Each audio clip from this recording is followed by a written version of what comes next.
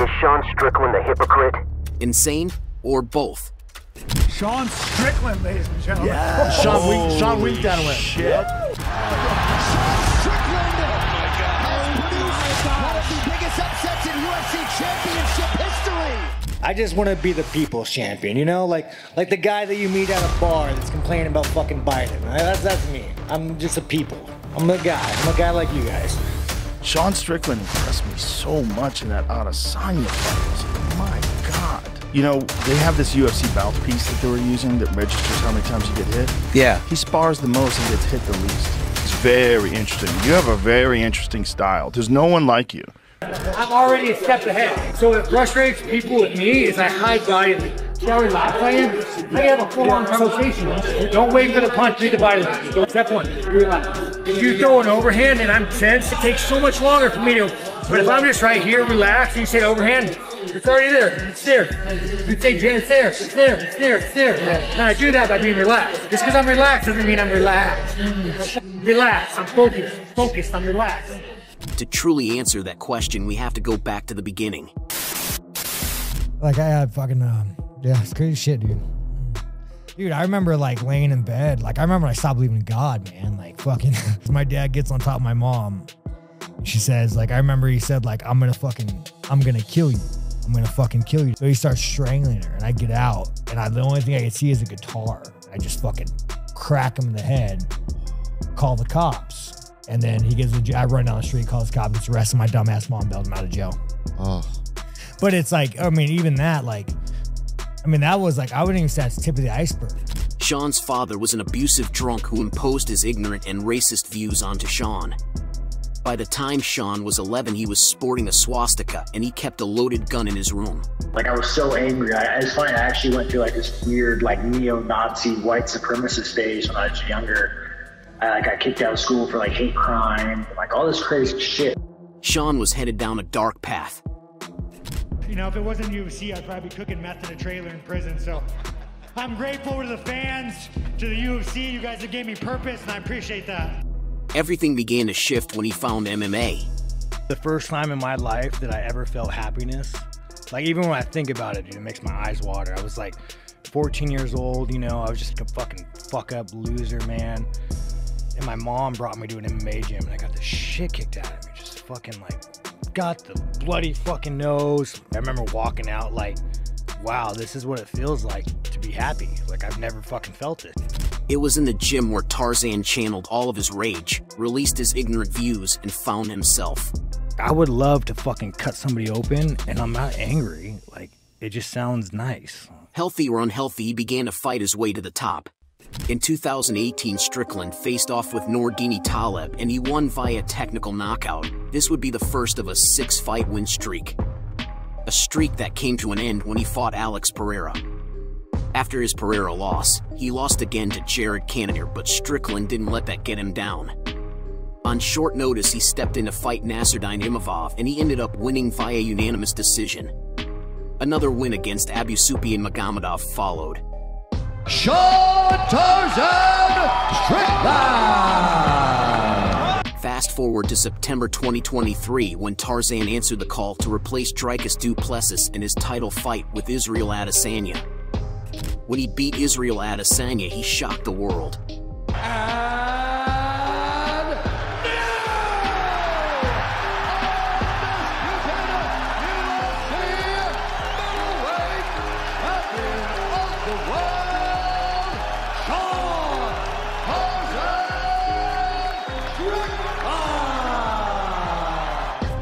Labeled as the underdog, nobody expected him to win, including Strickland himself.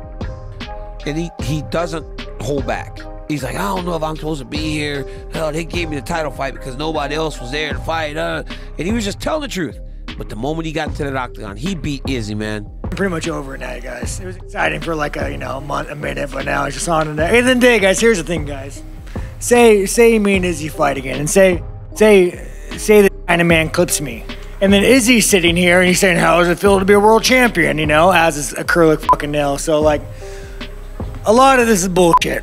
I like to fucking fight. I like the fans. I love my job, but a lot of this is fucking bullshit. Is there more to Strickland than self-deprecating humor, lewd comments, and offensive views? you guys need to get hit by your dads a little bit more. Not even hit, not discipline. You guys don't need to be like, I didn't take out the trash, hit. You guys need to get like an alcoholic rage beating, and then you'll start fucking learning how to have, you know, nuts. 1 minute Sean is revealing his traumatic childhood, and the next he's advocating child abuse. He talks nonstop about being a real man and what a real man is. You know, he's talking about people's wives. You know, he was talking like pretty heavy about things personal, and then somebody talks about things personal in his life and he starts crying and then saying that you shouldn't talk about that. I remember seeing him like make fun of people in the UFC press conferences for crying, and then he cries on a podcast and then has like a whole bunch of justifications for it. I think it is hypocritical to be so vulnerable towards your situation when people call you out on it, to be so affected by it, but yet to throw shots at anyone who's on the desk with you. I don't watch it. I don't think I will. You know, watching a grown man cry in an interview is not really my watch material that I go and watch, but you know, it is what it is. I mean, I'm glad he cried and he got it out. It's the end of that. Yeah, I think we give him a lot more credit than he deserves in terms of mindset. I don't think he thinks about anything. What's been going on with Sean Strickland? Oh, you need to go to therapy. He's got a lot of stuff to deal with. When you're a minor sociopath too, you know, you kind of get power out of that. You kind of get a little kick out of it. Like, oh yeah, what if I could make him kill himself? The fighter takes aim at anyone at any time, and the list of who he has offended grows day by day. I'd imagine the UFC dreads Strickland's antics and his loud mouth. Oh man, I made the champion man with his frosted tips and his watch. Oh no! There's some things that were off limits. You don't really, you know, you don't talk about a man's wife, you don't talk about a man's kids. So the wife went through, like, she got fucking ran through on the soccer scene. So she wrote a book on how to be a wag, on how to be a famous woman with an athlete, or how to be a woman with an athlete. Yeah. Bitch wrote a book about this like 8 years ago. Okay. Like in 10 years, she's gonna hit that GILF status, you know? Hello So to this him. young man who probably didn't get a lot of pussy, he goes and falls into this black hole, right? And then the sucky bitch is what I like to call her. Trying to let dudes fuck his wife. Cheeto's a fucking stand-up motherfucker. He's a fucking hard man. Let's make America I got great you, fucking again. Cheeto. Let's go. And now we got the fucking clown over here. And you over there rooting for this fucking guy, dude. This guy's a fucking clown. He ain't a Rich fucking clown, man. baby. And Rich you got Happy clown, Dad baby. over there fucking jerking him off the whole time. Speaking of Happy Dad. Go and let dudes fuck your wife. This is fucking crazy, bro. We need to bring back men to this fucking sport. And I never talk about anybody's wife. Like, it's not what I do. I've never done it. But the moment you put your woman in the center of your life, I mean, that's why he got kicked out of that gym. The moment you take a woman who should be in a fucking kitchen, you know, fucking keeping the house right, raising a family. Maybe we can't all agree that Sean is a hypocrite, but I think we can agree he is unapologetically himself. I'd like to learn some Chinese. Let's do it. Ni hao. Me hao. I feel like I should already start. How do I say work harder, child? A tough motherfucker, you know. Besides the anime, the guy probably jerks off the cartoons. I hold that against you. I guarantee you, Izzy, you have jerked off the cartoons once in your life. Don't fucking lie. Think about like every mass shooting ever happened. Okay. Every mass shooting ever happened, at one point, that man went to go get some pussy. Yeah. He went to go get some pussy and he had some woman say like, nah, fuck, I ain't gonna suck your dick. And what I'm saying to you is women need to put out more. Because no man has ever walked into a mall or a school and say, no, I got so much fucking pussy. I got so much fucking pussy, guys. I just couldn't fucking take it. I couldn't fucking take it.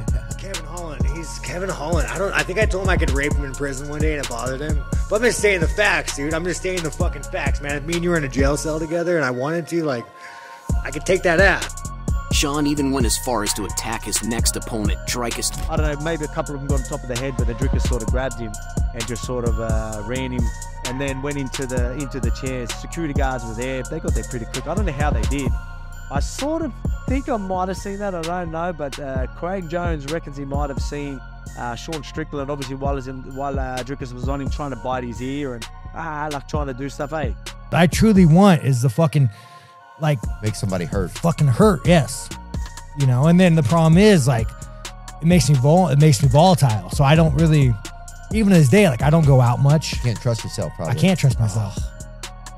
Because I want to. It's not like I get angry. And like when I went to attack Drake, I wasn't angry. Yeah. When I went to attack, I was joyful. Oh, I was more than happy. It almost seemed like a Christmas attack. You know, like that's the only thing that made me happy. I'm like, I remember sitting there like, as like, I mean, because once he started tackling me, and I started dropping like these 12 o'clock elbows. You will get a sentimental And I'm just standing there. feeling.